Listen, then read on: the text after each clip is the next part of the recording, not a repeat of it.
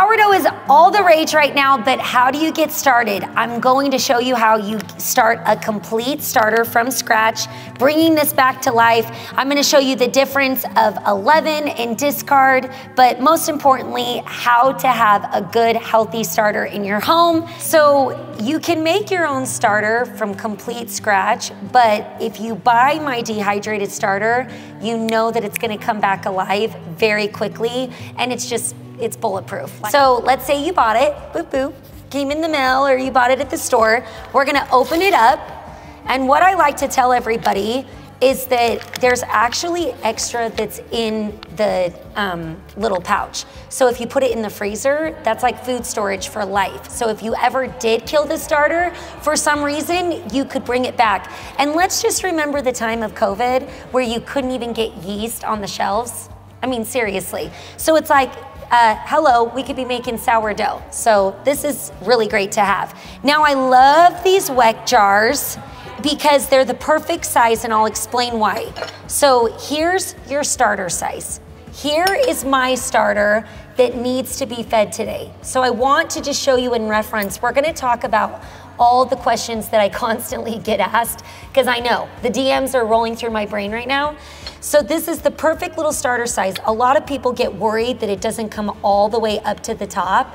It doesn't do that, I promise you. When we feed this and it gets nice and bubbly, you can see that the line, see how it was like up to here, but now it's deflated because it's the next day, she's super hungry, we've got to feed. So what we're doing, it's a 2-jar method, right? And before I ever met Ash, I was just dumping my starter into the same jar, and it was just like you were feeding this massive, I mean, it became like this animal, which it's not smart. And the reason it's not is because it's easier for the food to digest in a smaller, so like the gluten is breaking down easier and it just becomes active faster. So we're not feeding just this big, big jar. So this 2-jar method is beautiful. You need 2 of these. They come with the little rim and I don't know, these little clips, whatever you want to call it, but you take that off because it's too tight and it can't breathe when you keep it on. So when you get the jar, you just pop it off. You can keep this for something else, maybe if you want to use jam or something else later, but it's just like this, so that it gives a little bit of air through the lid, okay? So this is what we're gonna do. We're gonna take 1 jar, and you can either weigh. What I love is that there's a lot of times that people like to just constantly weigh your sourdough, or you like to just measure, right? I'm kind of a both person. Oh no, I didn't get my measuring spoon. I better go get one. But you can weigh it or you can measure it. I give you both options, which I think is really great. I need a spoon, sorry. Luckily, I'm right here in my store. I mean, this is fun. I'm just gonna grab one right here. This is perfect. I don't need to. That was fun, shopping in my own store. I feel pretty cool. So, like I said, you can measure or you can weigh it, okay? But let me tell you, it's all about texture, okay? And I'm showing you how serious that actually is. So this says 1 tablespoon. We're gonna get 1 good tablespoon in here, okay? Okay. And we're gonna dump it in here. Then we're going to add, it's always the same ratios when you're working with sourdough. It's the same amount of flour and it's the same amount of water. But what I wanna tell you, that's a super good trick, is sometimes you need to feed it a little bit more flour. So we're adding the water, which this is cold water. Normally when you're dealing with yeast, I have a bunch of yeast recipes, it's gotta be warm water, right, to activate the yeast.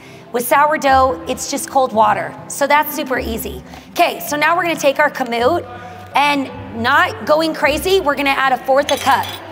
Then you get a spoon, and we're just gonna mix it up. And this is where you just need to just let the rules out and figure this out. It's all about the texture. See how this is thick? You want this thick. And honestly, I want it a little bit thicker, just a little bit, okay? Because I believe that it activates way faster. We've learned now with all the different climates, you know, humidity, or sea level up to, I'm 7,000 feet, right? It doesn't matter, this works everywhere, but I really believe the more thick, the thicker, the better. And I'm saying like thicker than pancake batter. Do you see how thick this is? So if you're ever feeling like it's too runny, I think that's your problem of why it doesn't come active. So then this looks perfect. Put a lid on it, let it sit, and the next day we're going to feed it again and do the same process but into a new clean jar. So I'll show you how I'm gonna feed mine today, but so tomorrow after it's been fed, look how she's already getting bubbly. When you're doing this at home and you're starting completely from scratch, this is gonna take you maybe about 4 to 5 days. Think about the temperature of your home. I mean, really ideally for bread, your kitchen needs to be at least 72 degrees. Think about, you know, the counters that it's maybe living on, but really it's most important is the texture. And I know for a fact that sometimes they're hungrier, like me. Sometimes I'm hungrier, okay? Sometimes I want more food, okay? So, like I said, this is now gonna sit. Tomorrow we're gonna feed it. Don't keep what's left in the jar until you get her active, okay? We don't want that as discard yet until we go through a couple of days, get her nice and active, and then once you're off and running, I'll show you the discard. So we've got our starter that's gonna grow. This is day 1, okay? This is completely from scratch. Now here's my starter. And let me tell you something, sometimes these have a strong smell. Like my kids, sometimes they're like, wait, whose feet is that when I'm feeding the starter? That's totally fine.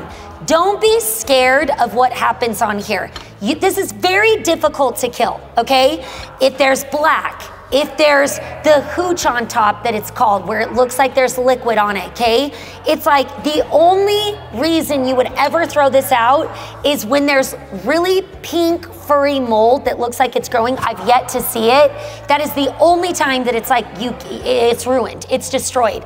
But once you get this active and happy, you gotta feed it every day for about 5 days, right? But then after, you can put her in the fridge and she can live in there for like a month, 2 months even. Obviously, the more you feed and the more active you have her, she's gonna be happier. So mine sit on the counter every day, but when I go on vacation, I then put it in the fridge, but I think you get the point. This is not difficult, okay?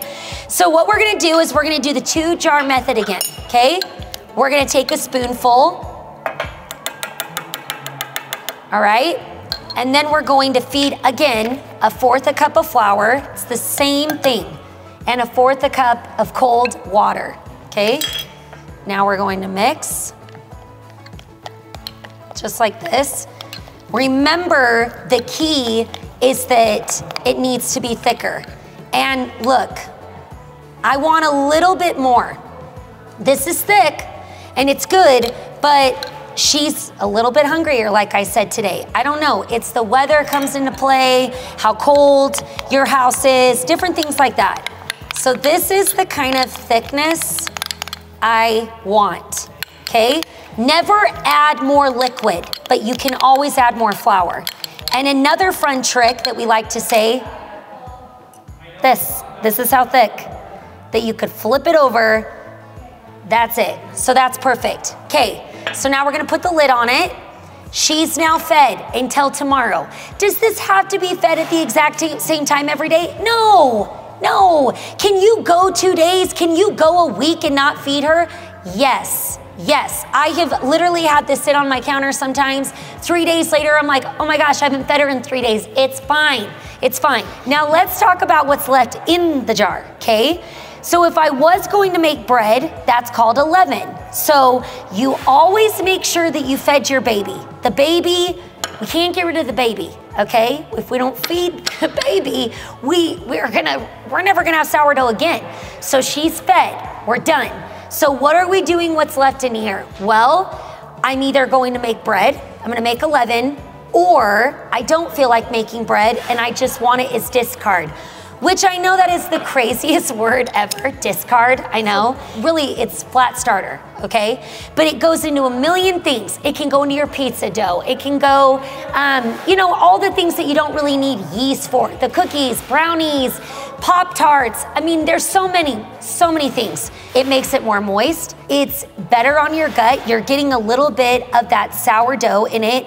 It's not really the taste. You can't even tell that there's sourdough in it. So these are the sizes that I like for the leaven and the discard.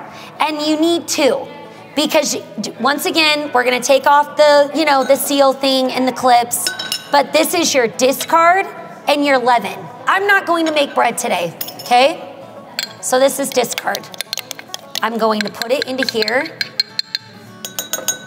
And then we're gonna put the lid on top, and this goes in your fridge. The only thing I will say about the discard is there's a point where it gets too sour for me, but that's like over a month old, okay? So I mean, this stays good for a couple of months, but it depends on how much sour you want. But you just put it in your fridge, take it out, fill it back up. As easy as that. So if you wanted to have made a leaven, in our recipes, we tell you exactly how much. It's more than what you would feed your starter. So I always feed this with the little spoon. Feeding a leaven, you use the bigger spoon. It's more of like a heaping tablespoon. And then you put it into this jar, and it will tell you 3/4 cup flour, 3/4 cup water. The key to your leaven is that it needs to be super thick too. I promise you, your bread, if it feels like it's too sticky, if you feel like it's too flat, if you feel like it doesn't have enough air bubbles, whatever your issue is with your bread, it's the leaven. It's all about the leaven. I love to make my leaven at night because then when I wake up in the morning, it's ready to go. It's been about 8 hours. That's the sweet spot in my house. But right now in the winter, some houses are so cold that it takes 10 hours, 11 hours. So you learn the peak, you'll have good bread. You'll have good bread, but it's all about the leaven, okay? Now you know how to start your own starter. I promise that all my tips and tricks are gonna work for you, but now you need to have some recipes, right? You need to learn how to make the bread. You need the most amazing recipes out there and all the recipes to use for your discard, and that is in my cookbook, For the Love of Sourdough. Everything in this book, you can't believe how yummy.